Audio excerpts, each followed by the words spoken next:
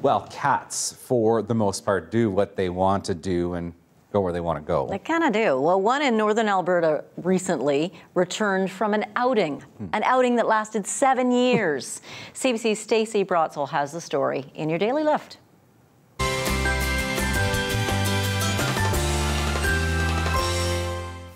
Maddy. Maddy seems awfully shy, but apparently she's a pretty chatty catty. She's very vocal. She likes to talk. But cats got her tongue about where she's been the last 7 years. No comment. Maddy was adopted by Justin House's mom in 2009. The calico cat occasionally went outside. One day she just went missing. That was in 2015. I just thought she must have gotten, killed, unfortunately, or something bad must have happened to her. Yeah, I'm a total cat fan. I know a little bit about body language and things like that. Amanda George got a chance to put her cat whispering skills to the test. Last month, she kept seeing this strange kitty in her North Edmonton neighbourhood. She first popped out about the beginning of September, and I thought to myself, well, I'm pretty sure she must have a home. She's so beautiful.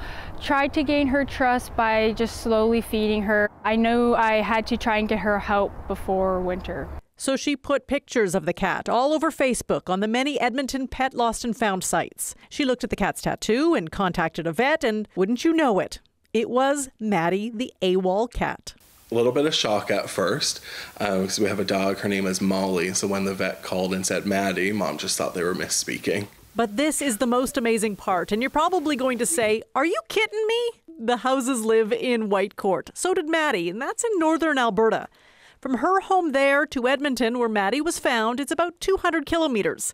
It takes about 2 hours to get there by car. We think she must have crawled up under a truck for some warmth. Animal Care and Control says they get about 4,000 cats a year. We have lots of stories of pet reunifications that happen where animals have been lost for long periods of time and they're reunited, particularly through us, because they have a license, the contact information is kept up to date, or the animal has some form of identification where we're able to trace the owner. But one thing is for certain, Maddy will not make her way back to Edmonton. She's strictly an indoor cat now. Stacey Brotzel, CBC News, Edmonton. I would think so. Yeah. Do not let that cat out. Don't let the cat outside. And get your pet tattooed, and the microchip. What a great thing that they can reunify you. Yeah, exactly.